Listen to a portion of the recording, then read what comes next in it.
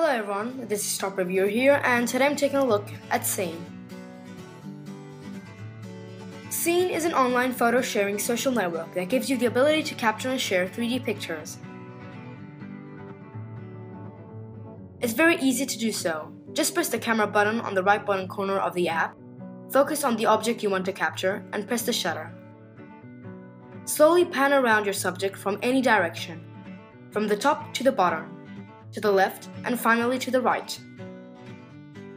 After this is processed, it will deliver a 3D image that can be rotated using your iPhone's integrated accelerometer. The photo can currently only be shared on Facebook, Twitter, and on the app itself. Its main objective is to compete against Instagram, but without the ability to use the front camera, especially for the selfie lovers, or the ability to export in a different format so that it can be viewed in 3D programs on other devices, its future is still unclear.